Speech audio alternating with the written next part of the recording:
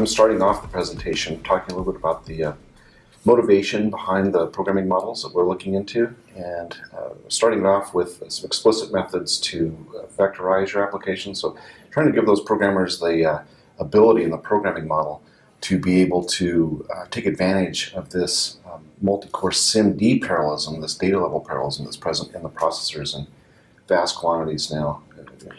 Yeah, so we've been saying for years that people have to parallelize their code, and it's absolutely crucial for the new generation of processors.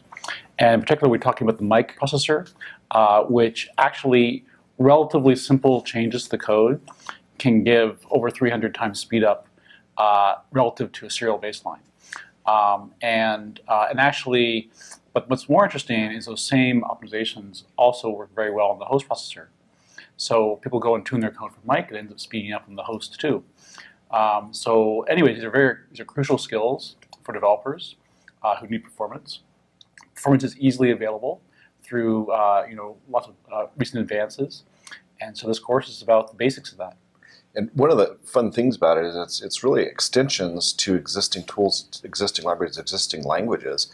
So it's not like you have to pick up a new tool set that much. I mean, you can add a couple of tweaks, a couple of directives to a pragma, and be able to get this immense performance with some simple constructs, really. Yeah, and we're also talking about Mike and our ride of the Xeon Phi. And the Intel Xeon Phi is, has up to 62 cores and, up to 284 threads, as well as 16 wide SIMD. So there's tremendous performance available there. But what's cool about it is even though you have this performance, it's the same programming model as the host. So the same exact tools work in both places, both on regular processors and on the Xeon Phi. You can get exactly the performance to get exactly the same tools, performance out of Atom as you can out of Intel Xeon Phi. Yeah, and that's one of the cool things. And the other thing for those that are familiar with the OpenMP parallelism model, that model has been extended with SIMD parallelism now as of OpenMP 4.0.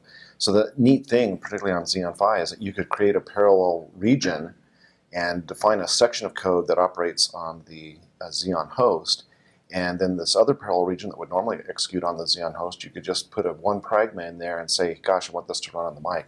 So it's pretty neat. Yeah, and actually, I think OpenMP 4.0 is a major breakthrough because now it has standardized two important things. One is the offload model, so you can move computation to a coprocessor easily just by doing markup in the code. And the second is a standard way to do vectorization. So being able to mark loops as being SIMD loops and have those be vectorized. And this is actually crucial for many applications.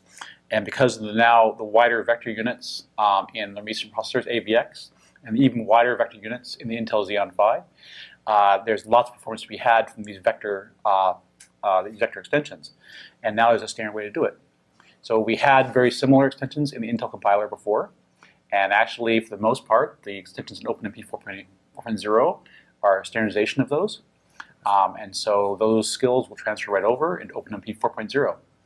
And really, in large part, I don't want to minimize this point. I mean, it's through engineers like you and through Jinmin, some of the Intel engineers that really worked hard to drive those changes into the OpenMP 4.0 spec, and some of the things, the work that you're doing in migrating some of that stuff into LLVM and some of these other, at least on the parallelism side. Right? Well, yeah, actually, I should mention that.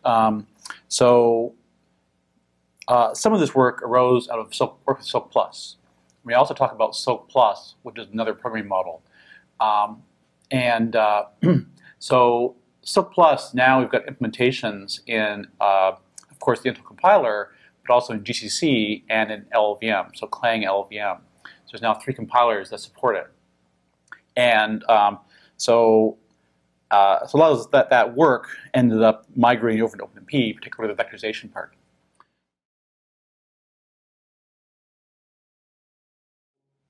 What I would say is don't be afraid to just try it, right? You can look at the spec and it's a big, long document, but actually it's only a couple pragmas that are immediately useful. You can start there and you can experiment. You should just go ahead and do it and try it. And then you'll be able to get some speed ups pretty rapidly.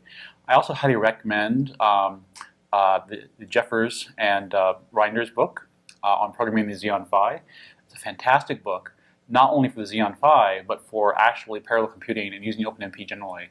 And it's got some really good examples that step you through, the most crucial pragmas to get performance. And there's really only two.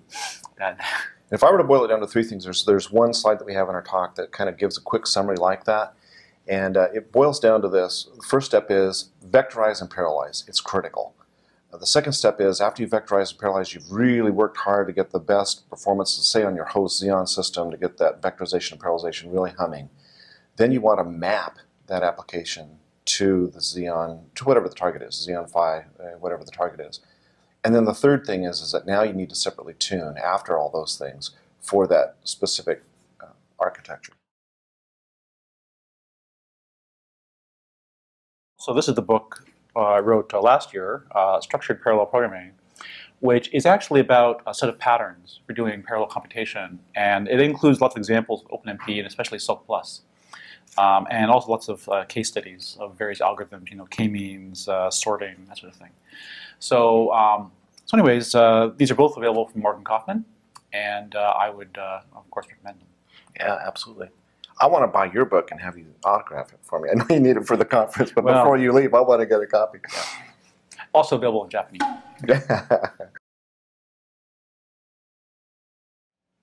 So it's a really complicated question because a lot depends on what the operating system supports and the parallel model. And so, for example, in Android, there's requirements to very quickly shut down and go into a low power state. And so that requires various technical issues about canceling active parallel threads and so forth. However, in general, on the Atom processor, the same exact tools will apply. So really, it's not the processor that is the difficult part, it's how it fits in with the operating system and the operating system's own mechanisms for managing threads. That said, all other things being equal, the same exact tools should apply.